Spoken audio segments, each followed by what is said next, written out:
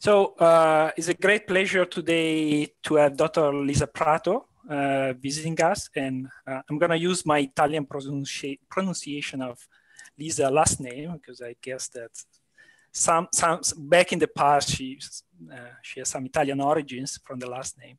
Anyway, so Lisa grew up in Boston area and attended the University of Massachusetts Amherst, where she completed undergraduate degree in literature and astronomy, and where also she discovered the world of scientific research. After a year as a non-degree graduate student at UMass, Lisa moved to Colombia in South America and worked for 3 years as a professor in the Department of Physics at the Universidad Industrial de Santander in the city of Bucaramanga. When she was there, she taught classes in astronomy and astrophysics, and also she worked for a master's degree in physics. So Lisa returned to the US to complete a PhD at the State University of New York at Stony Brook. And then after that, she moved into postdoctoral position at UCLA, first with Dr. Andrea Guess, which you may know because she was a recent Nobel Prize winner, and Ian McLean. Since 2004, Lisa has been a member of the science faculty at the Lower Observatory in Arizona. Lisa is an expert in young binary star and planet formation. She has co-authored more than 100 astronomical publications, and she has also been very active in outreach activities and serving for the American Astronomical Society, where she is currently serving as co-chair of the publication committee. One of the fun facts about Lisa that Doug mentioned before is that she has a minor planet number 33929 named after her, and which is, I think, a nice thing to have. I would like to have one myself eventually. So today, Lisa will give us a talk about the secret life of young binary star. And as usual, if you have question, I haven't asked you, Lisa, I don't know if you want to have question during your presentation, or if you prefer to have the question at the end. It's fine. If somebody wants to jump in, if there's a confusion or I'm going too fast, please go ahead and jump in and speak up. So that would be great. I don't mind that at all, but I'm happy to answer questions at the end. And also we can talk more at the wine and cheese. Yeah, exactly. That's what, so I want just to remind everybody that we're gonna stay online for an informal virtual wine and cheese after the colloquium.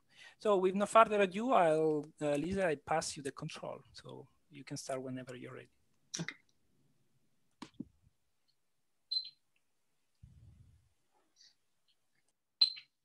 Okay, great. I'm just going to move my, there we go. All right, the secret lives of young binary stars. So I'm very excited. I'm really grateful for the opportunity to talk with you all today. I really appreciate the invitation. And I'm excited to talk about the science because you wake up in the morning wanting to do the science. So it's extremely fun to talk about. And just a little hint, the secret lives are about the sort of things going on inside of these binary systems, which can be quite complex. And that's sort of illustrated here by this TWA3 system that I worked on a few years ago with a former undergraduate student. And it's a triple system with a disk of circumstellar material around the close binary. So that's just a sort of a taste of things to come here. Oops, let's see. All right, so my collaborators, my team, I'm very fortunate to work with some terrific students. The students here are all highlighted in gold, and there's photos of a bunch of them. The ones in the top box are collaborators and students who are currently working with me, and the bottom box are some who have moved on to other exciting opportunities.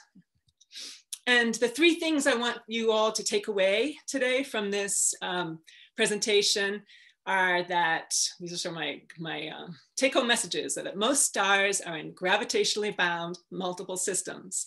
And the multiple star environment has a significant impact on exoplanet formation and evolution.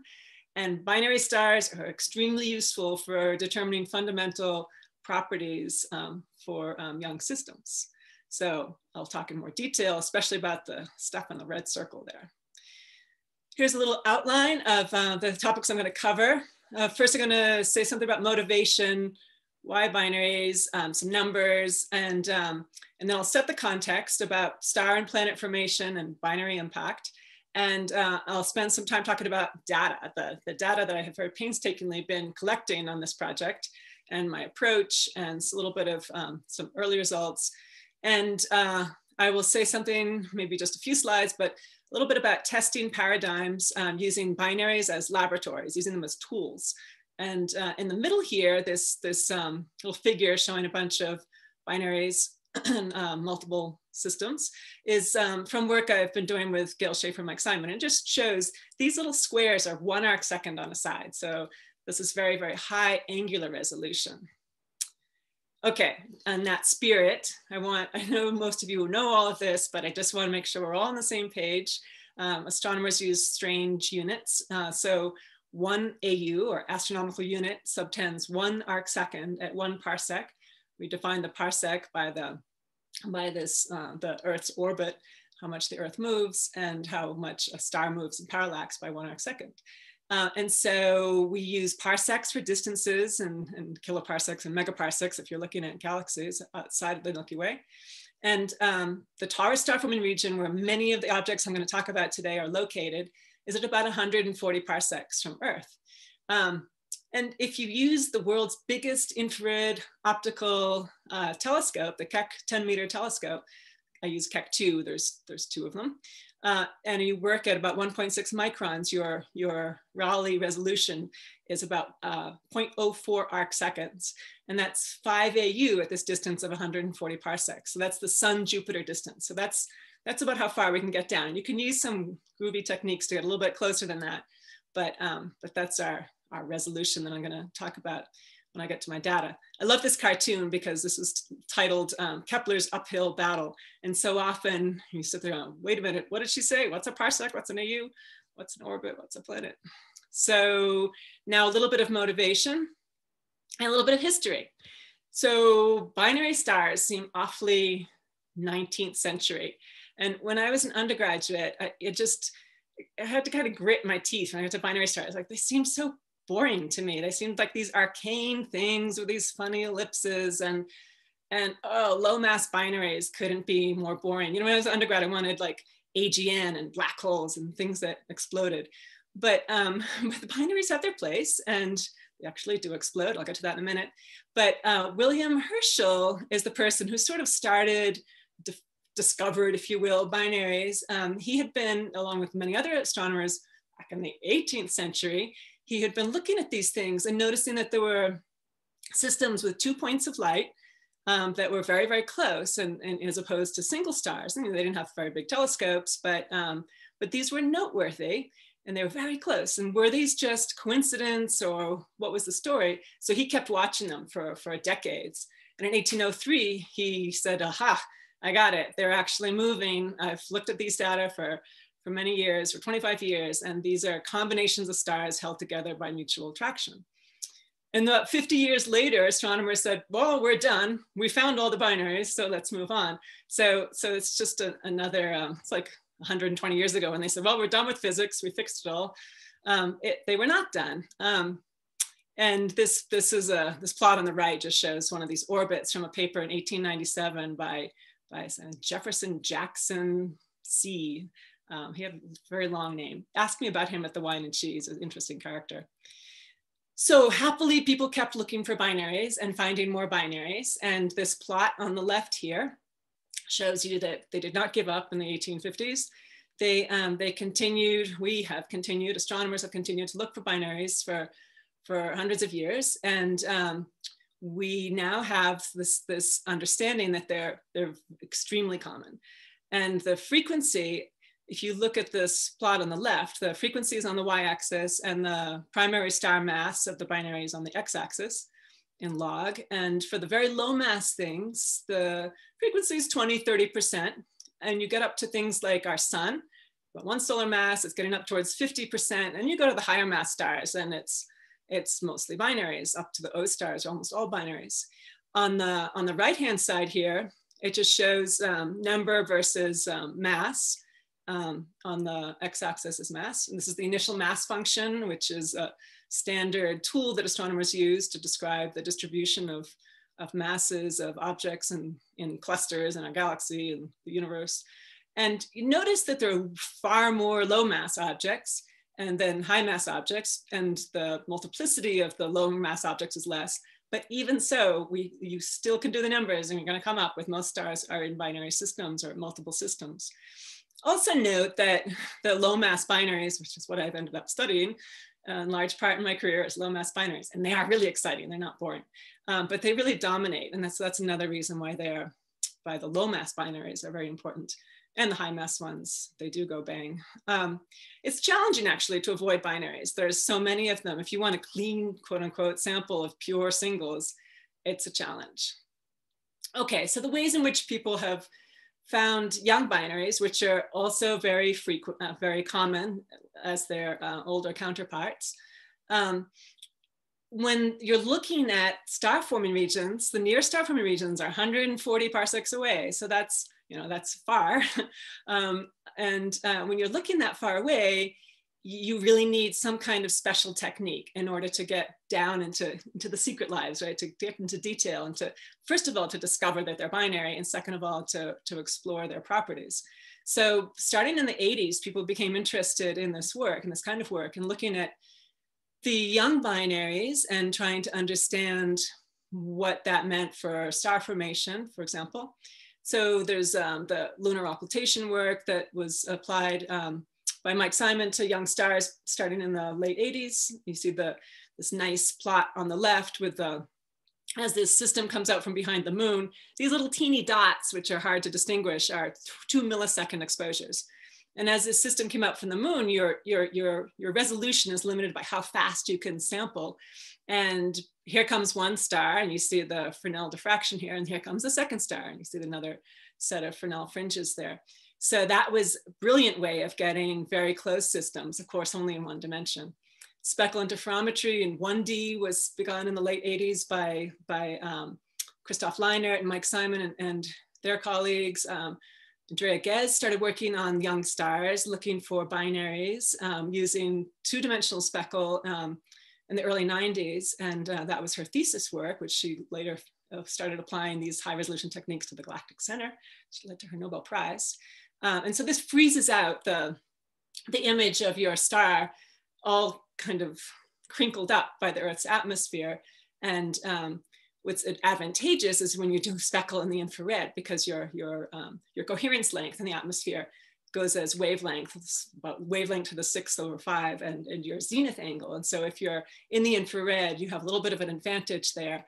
You have a longer coherence length, and it's not quite so bad, so your seeing is better. So when they started making adaptive optic systems, AO systems, they also did these in the infrared. I like this double plot over here on the right because it shows WSB 18 imaged, just plain old imaging by Reiperth and Zinnecker in this beautiful compilation of binaries that they published in the early 90s. But you can see this is 13 arc seconds on a side, and they found a close binary. It was great. Later work, when we were following up on this system, paper from 2018, it's the same star, but observed in 2015. Not only do we see that binary, we see that that primary on the right is also a close pair. So about 75% of the stars in Taurus are multiples. So why binaries yet? They are so many things that are intrinsically important in astrophysics that involve binaries that I could go on talking for an hour simply about how important binaries are. But just quickly, our process elements are thought now to probably form in the merger of neutron stars. So everything that's purple in this periodic table, you need a binary to get it probably. Gravitational waves, it helps to have a binary to get those. Absolute stellar masses, and this plot here shows spectroscopic binary, which I'm not talking about those today, but it just shows that you can use binaries to actually measure the individual component masses. You can measure the mass ratio, and then you have some other information. You can get the component masses and plunk these down on these are model tracks. This is brightness or magnitude on the y-axis and temperature on the x-axis. And we can compare these dynamically measured masses to the models to help calibrate models. That's a very important application. Angular momentum distribution, and what I'm going to talk about today, planet formation and evolution. So not only are binaries common, it turns out planets are common. And Lara Flagg and Asa Stahl gave the astronomy seminar this today at noon, 2 talks by each of them. And Lara talked about the Kepler mission. So that was perfect introduction. So Kepler has populated all the yellow dots in this plot on the lower left here. And it was this space-based monitoring mission of one patch of the sky. And it discovered thousands of planets, candidate planets, many of which have been confirmed. And so if you look at this population, this plot here in the lower left shows radius versus orbital period of this sample. So most of these yellow dots are short period planets with radii around 3 or 4 Earth radii, up to 40 Earth radii. And they're very, very common. If you look at all of the exoplanets that have been discovered, this plot on the upper right by Kevin Hardigree-Ullman and collaborators shows the planets per star for only a small slice of this plot down here. It's just planets on very short periods, less than 10 days, so only the stuff over on the very left. And it's only planets with radii between about half and a couple of Earth radii. And you see these box and whisker diagrams, these probability distributions, that the planets per star are very frequent for the low mass stars in particular, which are shown in this inset kind of broken out for different effective temperatures. And then in these yellow lines, you see for the warmer stars, okay, so they're not several planets per star per se, but this is, again, this is a very small slice of parameter space. So planets are common, no matter how you cut it. Binaries are common. How do they mix? So this is the gist of my exploration of the problem that I'm working on here, to characterize the nature of the impact of the binaries, the close binaries, on the formation of exoplanets by observing young systems. And I will also say a little bit about something else I'm very excited about, which is using young binaries to explore how this planet forming material, these disks around young stars, dissipate and evolve. And this little figure here just shows 2 stars or their disks, 2 young stars in Taurus, imaged in a millimeter by Jensen and Ackerson. Okay, so let's look into some context and say something about how stars and how binaries and stars form and the binary impact. All right, so Andrea, I apologize. I found this on the internet and it's from your thesis, it says, so I hope I got that right. But I really love this cartoon in particular. If you Google cartoon star formation, you'll find many, many cartoons that are very lovely. But this one in particular, I love because it's very straightforward, and it has these nice white bars with the distance scales of the different stages. So stars form in the very cold cores of interstellar molecular clouds. These aren't great big gaping holes in the stellar background. These are dark, cold clouds with just a little bit of dust. Lara Flagg mentioned today that the gas to dust ratio is like 100. It doesn't take much dust to obscure in a cloud or in a circumstellar disk. But deep down in these clouds, you have to find cold cores, 10, 20 Kelvin degree cores, in order to form stars. Sort of counterintuitively, because you can't have the gas moving too fast. Gravity has to win and start to collapse this core. So you have to have very cold gas. And it has to be very enshrouded and sort of protected from the radiation field so that the gas doesn't heat up and move too fast. And once you get this gravitational collapse beginning and the decoupling from the cloud around it, you have this sort of top part of the cartoon here. And on the scale of thousands of astronomical units, you have this core collapse. You turn on thermonuclear deuterium burning in the core of the star, and eventually that radiation propagates out and you form jets and winds. There's some kind of, and how this happens, I would love to explore more about, because this is a mystery. But at some point, these cores develop some preferential angular momentum, and you have some rotation. And along that rotational axis, material will fall down into the disk, and your jets and your winds will clear out the remaining material in this in this shell around the young star. Now you have a system on the order of hundreds of AU. And with some more evolution, once that wind and the young star has photoevaporated the rest of the material, or it's accreted onto the outer part of the disk, you end up with your young star and disk. And then eventually, and that's in the order of our solar system, the size of our solar system is about 40 AU in radius, that's distance out to Pluto. And then eventually you've got some remnant gas and dust, and you have a planet forming or formed, and that's on the scale of the Sun-Jupiter separation, our 5 AU. And so it's very clever that these cartoons have been developed long before these observations, but there we go. These, it's sort of remarkable how reality follows art in this case. And these are some very recent results from different missions, from Herschel and from the adaptive optics system, the sphere system on the European Very Large Telescopes in Chile, and of course the ALMA. So these little real observed images really replicate the stages in this schematic remarkably well. So we've been on the right track, we're getting it right. How do we know that planets form in circumstellar disks? This is an important thing to address. The most obvious answer is because we see them there. This is a famous image of Beta Pictoris in a paper from Anne-Marie Lagrange. You can see this little white dot here at about 11 o'clock. That's the planet Beta Pic B that has been imaged in the system. She used this special chronographic system to sort of null out the central star, which is why it looks dark. It's not actually a black hole. And this is a composite image. So that also in this composite, you can see the plane of the disk. And this is just one example of systems that have been shown to have that have been imaged with disks with planets in the disk plane.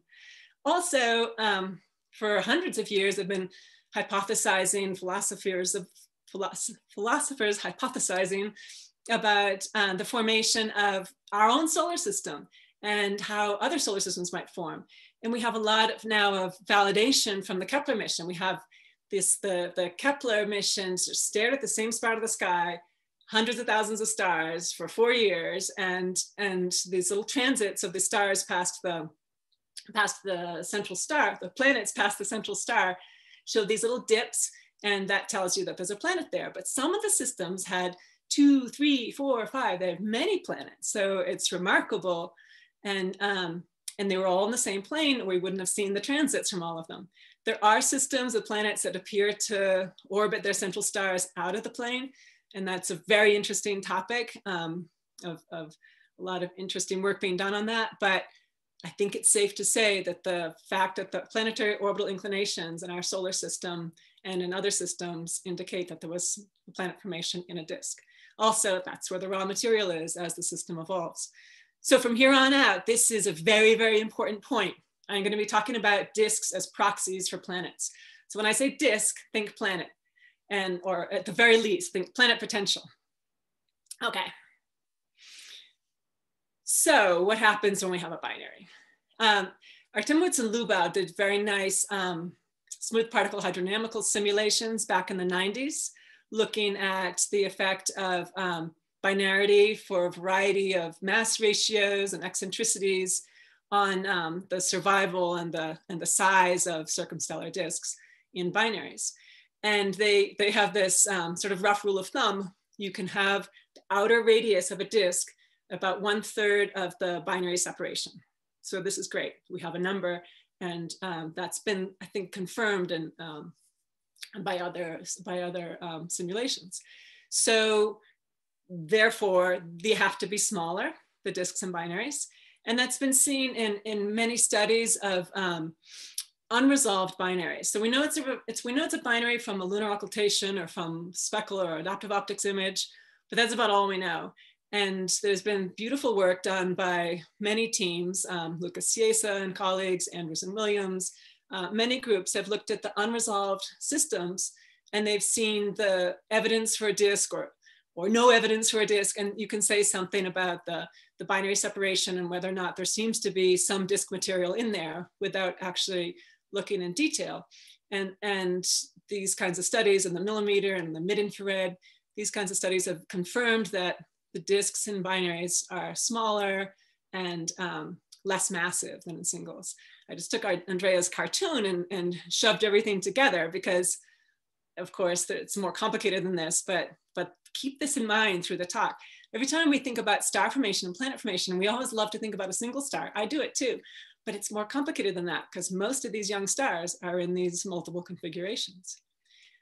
So a few years ago, Adam Krause looked at just taking this large sample of unresolved sort of disk indicators and looked at what's the difference between singles and binaries. And so this is sort of reiterating what I just said, but you see the singles are up here for Taurus, about 80% disk frequency. Wide binaries, separations greater than about 50 AU. Wide binaries have similar disk frequency. They might be smaller, they might be less massive, but the frequency is similar. But the close binaries just dives down there and you have many fewer disks. And this is for Taurus. The stars in Taurus are 2 or 3 million years old. These are very, very young stars, sort of newly emerged from their molecular cloud.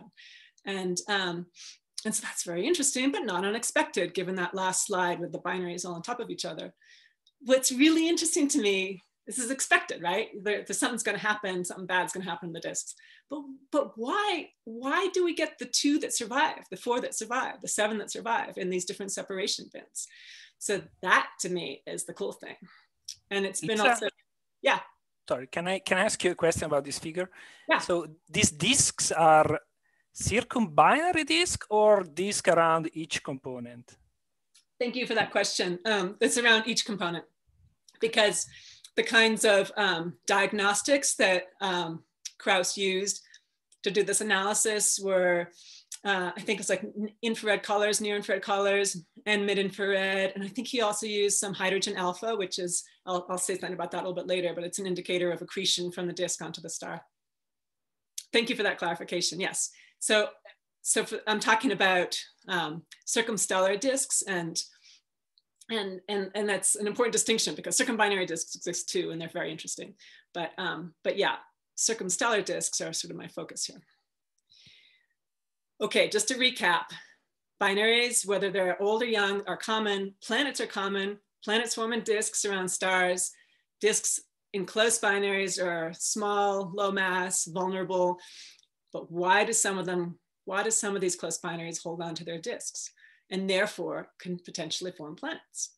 So now I'm going to talk about data, approach, and sample.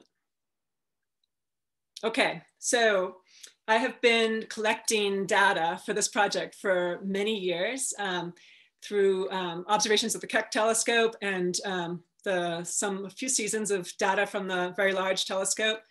I have a quiz at the end, what is wrong with this picture? And I will sort of circle this down here for keen observers, and we can talk about that at the Wine and Cheese. But the VLT, or a bunch of 8-meter telescopes, the cryo-res spectrograph has just been refurbished and is newly on them. But this was about 10 years ago with Jean-Louis Monin at the Observatoire in Grenoble. We got some data from the VLT, and I've been collecting a lot of data at Keck. And these are important observational sets because they're infrared data, so the scene is better. The resolution that I've been using is very high, 30,000. The sample is relatively large, which is why it's taken me years, but they're behind the adaptive optics system. So these are angularly resolved observations, and that is really important. High resolution spectroscopy at high angular resolution is key to this program. And over the years, I've accumulated data on dozens of nights. This is just the near spectrograph inside its little shroud, little blanket when it was off the telescope. And also recently we have, and my collaborator Ben Toffelmeyer at UT, he and I and some other colleagues got time on ALMA for cycle 7, which got postponed, but hopefully we'll get that data this year. And the Kepler, the K2 mission has looked after Kepler, that used the telescope to look along the ecliptic, and that has some great photometry, sort of continuous photometry of young stars that complement the spectra that I've been getting. And then a little teeny tiny 31-inch telescope in Flagstaff, also for photometry. I've been using that. So here's the sample on the upper left, the disk and non-disk bearing systems. So I have both for comparison, and about 50% have disks, 50 don't. The sample is about 100 total, and separations for about half of them are below 50 AU, and the rest are wider. These little plots on the right give you a sense of all the spectra I've been collecting. I know it's difficult to look at them in detail, and if you want, I can like show you later. But to me, they're like, it's like candy. It's like going into a candy store. There's candy all over the place. They're just so exciting. Every single one has a little story to tell, and I've got 100 of these. So the kinds of things that a disk gives us in terms of information from the different processes. We have the young star at the center. These young stars have magnetic fields of several thousand Gauss stronger than the sun's average magnetic field, so 2,000, 3,000 Gauss. And you have the magnetic field lines lock into the little teeny bit of plasma in the disk. You have enough cosmic ray hits to ionize maybe 1 part in 10 to the 5th. And that's enough for the magnetic field to lock on the disk. And that actually regulates the angular momentum of the star. You get accretion, gas accretion from the sort of pink and green zones. You get accretion onto the star that gives you ionized hydrogen and excited hydrogens. You have hydrogen emission lines. That gas is warm, so you can get sodium in emission, CO in emission, all these nice diagnostics spectroscopically. The dust, the gas to dust ratio, it's 100, but a little bit of dust goes a long way. So you can see the dust, the sublimation radius in here on the inner edge of the dust part of the disk. You can get continuum emission from there. You can get UV excess from bremsstrahlung and optical excess from bremsstrahlung and in the plasma, at the accretion shock. It's all this great stuff. Millimeter continuum emission, far infrared, near infrared. It's great. But don't forget, it's a little bit more complicated. We've got 2 stars. So the kinds of data that I've been collecting, this is a little case study of DF tau, just 1 out of 100, but we published some of these data already a few years ago. And it's a really interesting system because the 2 stars are very, very similar in terms of temperature, but have very different properties. From these spectra, these are the spectra that I get from Keck. We can measure temperatures. We can measure surface gravities, how fluffy is the star. That's what surface gravity is, that's a technical term. The magnetic field strength, the radial velocity, the projected rotation velocity, so how fast the surface of the star is moving modulo the inclination, the sign of the inclination. And with ancillary data, imaging, adaptive optics imaging so that you can see both stars and you can look at different wavelengths. You can determine something about luminosities from this ground-based time domain or space-based Kepler K2 time domain following the fluxes. You can get information about the rotation period of the stars. So that's this tremendous wealth of data that we can collect about the stars.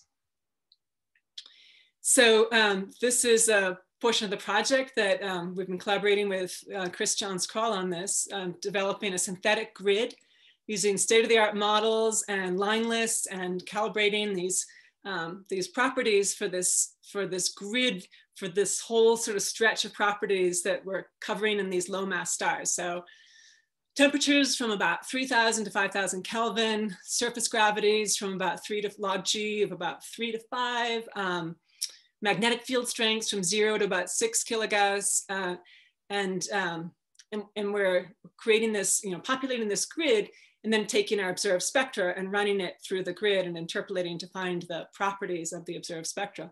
These 3 panels show the top left is different effective temperatures holding surface gravity and magnetic field constant. Lower left, we're holding temperature and magnetic field constant and changing the surface gravity. And then the upper right one shows the changes in magnetic field where the other properties held constant. It's fantastic. I mean, I could just sit around and look at these figures. it's beautiful. You change things and the spectra change. And so it's very clear. But we've calibrated these models very carefully to our data, to observe data on standards like the sun and a bright low mass standard stars.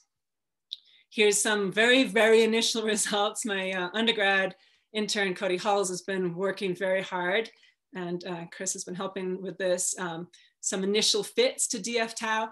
When Cody sent me these fits the other day, and the observed spectra are in black and the models are in red.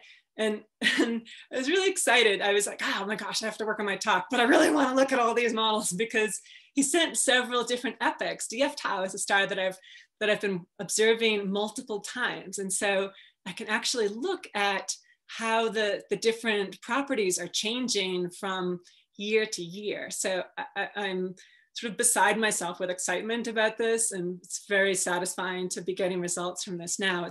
We're still tweaking it, but this gives you a sense. The little divots where the models disagree, I think, are mostly because of noise in the spectrum, although the signal to noise is quite good. It's greater than 100 for the most part, but it's also how we've normalized the continuum is a little bit off here and there. So this is a really work in progress.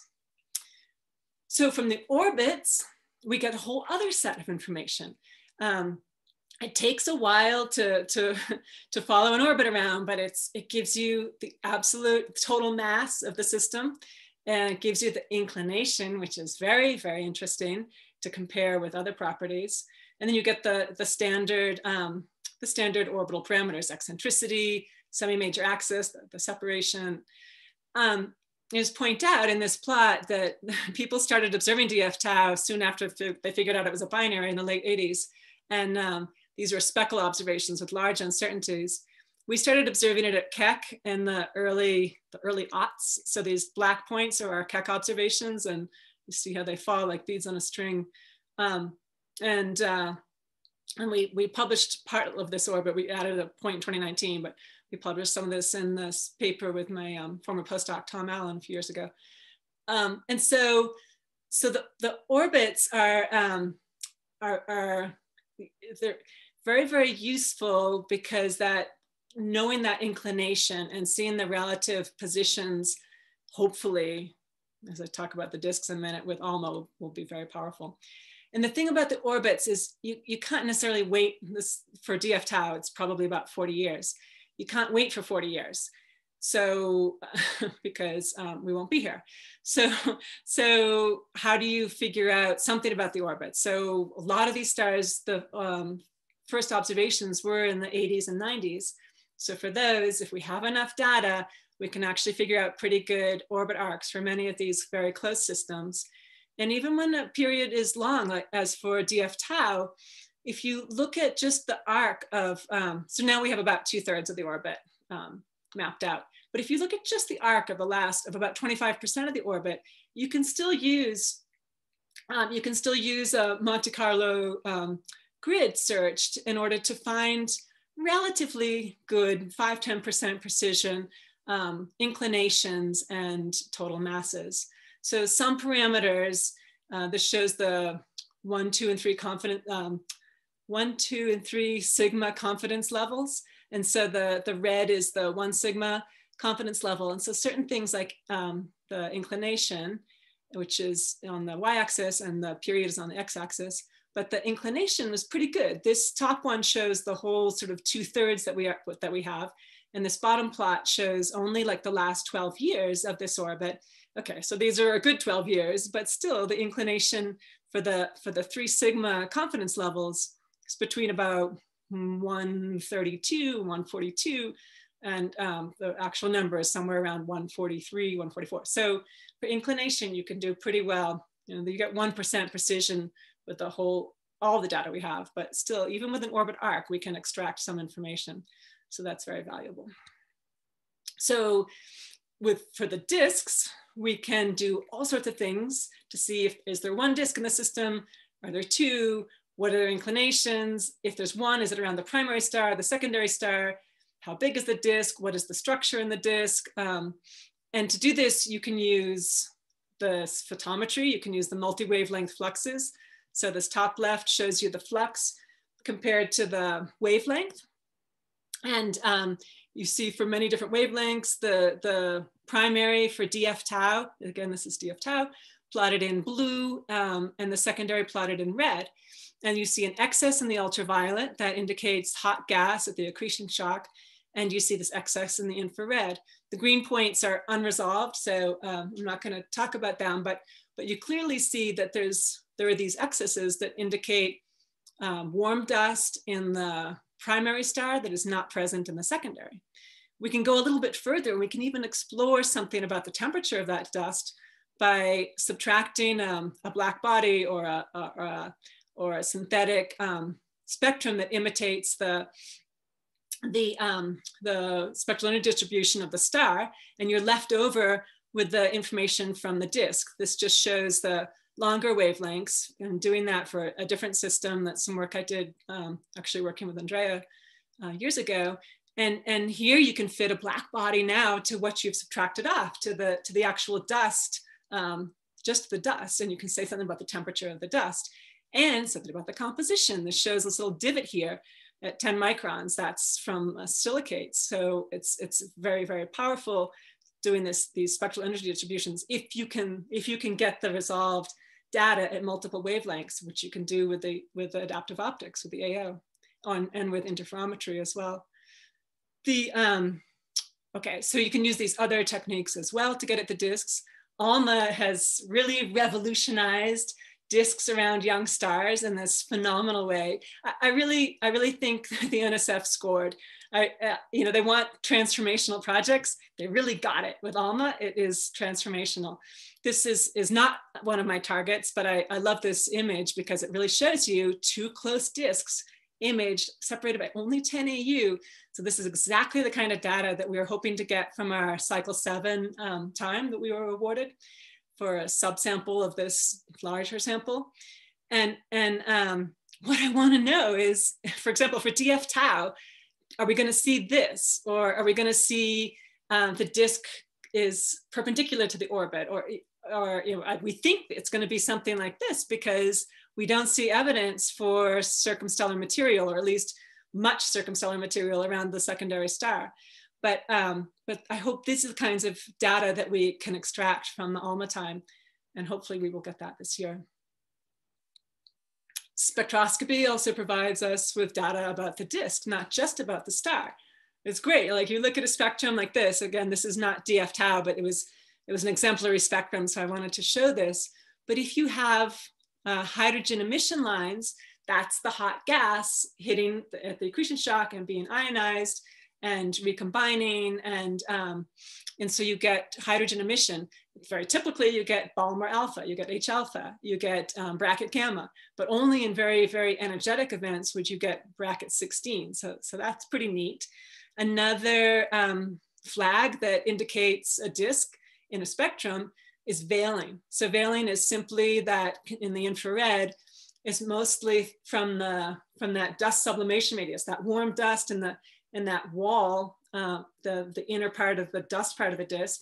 You have all these little grains emitting, and so that's creating your infrared continuum, and that fills in your absorption lines. So you see this veiled effect. You notice that it's not so strong in the secondary here. So that veiling is another signpost of the presence of a disk.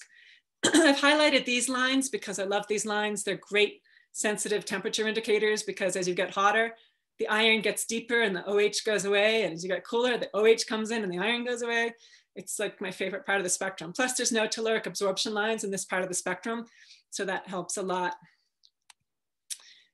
Variability is another signpost for the presence of a disk, because, and this is again a fantastic sort of field of active research, and it's not well understood, which to me makes it really fun. But some of these young stars are tremendously variable, huge variations of many factors. So this plot on the upper right shows the V magnitude for DF tau, A in blue and B in red, and it's plotted in magnitude. So these funny units that astronomers use, one magnitude is a factor of 2.5. because our eyes see logarithmically. So that's how the magnitude was established as our unit of brightness, because astronomy started with the eye. So you see that the primary star was very variable and the secondary star was not so variable at all. And these data were taken with the Hubble Space Telescope back in, starting in the 90s and going through about 2004. And this was the fine guidance sensors could actually separate this very small separation system and give these great data on each component, which is very valuable because this figure down here that my grad student Lauren Biddle put together, this light curve from the K2 data, the Kepler-2 data, shows all this variability. Again, this is DF tau, but in this case, we don't have the separation. Kepler is a pretty small telescope and it's in space, so it's hard to get that. But we know from this that probably we can attribute most of this variability to the primary. And amazingly enough, in many of these crazy looking light curves, you can calculate the power spectra and you can pull out the rotation periods of both stars. It's non-trivial, but and in some cases it's uncertain, but it's a very powerful application. Okay, so I hope you are excited about this data as I am about these data, because there's many, many, many things that I am planning to do with it. And it's such a valuable, powerful data set. So I don't have the sort of final word to give you, but I can tell you what I am going to look at. And I've got these data sets on the stars, on each star, angularly resolved, on the magnitudes and the near infrared from the adaptive optics imaging. So when we image the orbits, we also automatically get the colors, the K minus L, H minus K, the near infrared, different magnitudes in the near infrared. And we can use those to understand something about the temperature of the dust and whether there's a gap in the disk and there's only warm dust or if there's also hot dust. So we can cross-correlate all these properties. And then hopefully we will have not just our own ALMA data from cycle 7, when that comes through, but also there's rich sets of ALMA data in the literature that we can draw on. And that's also complementing this project. So there are many, many different things that I'm going to be not exactly cross-correlating, but comparing and looking for statistically significant correlations and hopefully understanding much better why we are getting some of these disks and these close binaries that hang in there and that can go on to form planets. My plan is to do statistical tests to compare the stellar and orbital properties, both in the diskless and the disked samples, and both in the close and the wider binary. So that's very important to have some of these systems that have been unresolved characterized as diskless for comparison. And then hopefully I'll be able to look a little bit at the results as a function of different star forming regions. Almost all of these data are from Taurus and Ophiuchus star forming regions. And there's a few systems from other regions as well. So this is sort of almost a cartoon. There's a little bit of Chi by eye analysis that I had done just like a year ago before we reached the stage of getting these models to extract the data, but just this little subsample of stars that I've been looking at. It is quickly compared. These are some of the things that I'm planning to compare. How does the veiling differ for separation? Well, you get to a little bit wider binary, the veiling is a little bit more, that sort of makes sense. What about the veiling compared to the effective temperature? So note that I'm showing in this plot on the upper left, only the very close objects. So there's more objects actually plotted down here in the other plot as well. So at the bottom here, I'm looking at veiling as a function of effective temperature. Interestingly, the primaries that are warmer seem to have larger veiling, which means more substantive disks. The secondaries, which are the red triangles, don't seem to show that. Again, this is very, very many sigma results. So, and I'm going to be repeating it once we complete all the real fine analysis. And then on the right here, not surprisingly, for things that are rotating very rapidly, so the projected rotation velocity is high and you have low veiling, that's not unexpected because that indicates that the star and the disk have decoupled, so the disk has dissipated or started to dissipate. What's interesting is that you have fairly high veiling for these things with 20 to 30 kilometer per second rotation. Okay, so let me say a few words about testing paradigms using binaries as laboratories. And so I start with a true confession.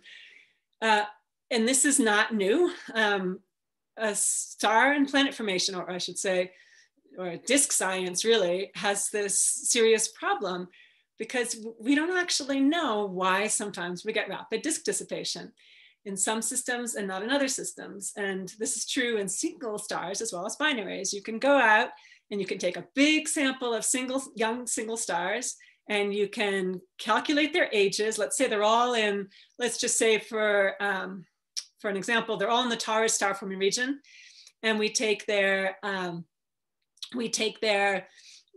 ages, and they're maybe 2 to 3 to 4 million years old. And then we go and we look at all these great diagnostics for disks, and we discover that half of them have disks and half of them don't, and it doesn't seem to be a function of age. So I showed Andrea's beautiful cartoon, the schematic with, this sort of, you're moving along from the cloud core to the sort of embedded young star, to the young star in the disk, to the young star in the like little disk debris left over. And we think of that always in terms of an age progression, and eventually there is some kind of progression, because once you get past about 10 million years, things don't seem to retain their disks. But it's not, somehow between 1 and 10 million years, there's not a simple story, and we haven't solved it.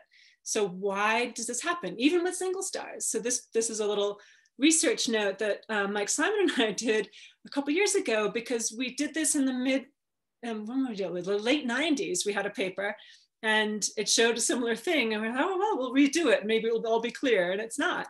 And a lot of other work shows the same thing. You have this huge spread of ages when you have full primordial disks, when you have disks that have gaps and central holes in them because they're starting to dissipate, and when you have evolved disks that have completely evolved. On this y-axis, we're showing the K minus W3 from the WISE mission. So it's a mid-infrared color, which is very sensitive to the presence of a disk, to warm dust, or even warmish, coolish dust in a disk. So it's a very sensitive disk diagnostic compared to age here. This gap is beautiful. What this means is that transition from having a disk to not having a disk happens really fast. It's very hard to catch things in that gap. And so there's this problem here, and my thinking is that it's going to be very useful to use the wide binaries to explore this, because the wide binaries are a built-in laboratory. The two stars in a wide binary have the same formation, the same age, the same formation environment, the same radiation environment. The composition is the same. The binary separation is nice and big. Not for all of them. Some of them are an arc second or half an arc second, which means 70 AU or 100 AU, 120, 40 AU. But okay, so the disks might be smaller, but even so, the two stars they're not mashing into each other's disk. So the separation is large enough so that the impact is minimal. So this is my idea, to use binary systems as these little laboratories. So is it, these are the kinds of possibilities I'm considering. Is it higher order multiplicity? We can start with that. And I already sort of threw that out a little bit earlier. This was my plot on my title slide, and it shows this TWA triple. So it's a wide binary, like 1 to 2 arc second binary. And it's moving slowly because 1992 it was here, and recently it's only moved a little teeny bit in its orbit arc. These rainbow colors are just a family of probable orbit solutions based on as much information as we know. And this is single, but the